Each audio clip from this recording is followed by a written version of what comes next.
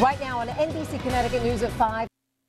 Acne can be devastating for some young people, and the scars it can leave behind can be just as unbearable. We talked with a young woman who's seen promising results thanks to technology. Lisa Carberg is here with her story tonight. Lisa.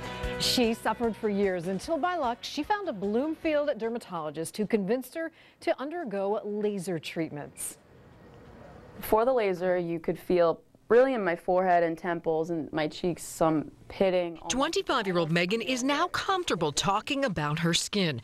Her before picture shows what she used to look like. I was that person that didn't mind being photographed, but if it was too close and you could really, see the scarring, or, I didn't like that. I would rather be farther away when I was photographed. These are all the different hand pieces for the machine, and they can do a variety of things and target different structures in the skin. Dr. Jennifer Pennoyer shows us the tools she uses on patients like Megan. Her Fraxel laser gets skin to plump up, which smooths out scars through a process similar to aerating a lawn. We're poking through microscopic holes, about 200 holes per the size of my thumbnail here, and having your body and your collagen stimulated to heal that. She says treating acne scars in teenagers can bring very good results. The results are always better in younger people.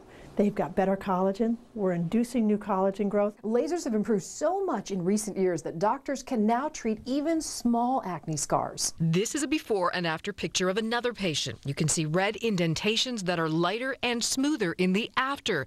Dr. Pennoyer says she gets best results after 3 treatments at a total cost of $1,500, which is not covered by insurance.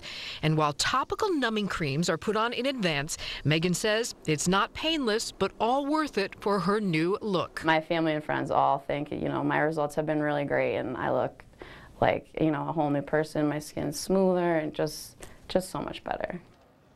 And Dr. Pennoyer, who is affiliated with St. Francis Hospital, says the laser technology is not as effective at treating the acne itself. She has to have patients return on a regular basis, and that can get expensive. Lisa Carberg, NBC Connecticut News.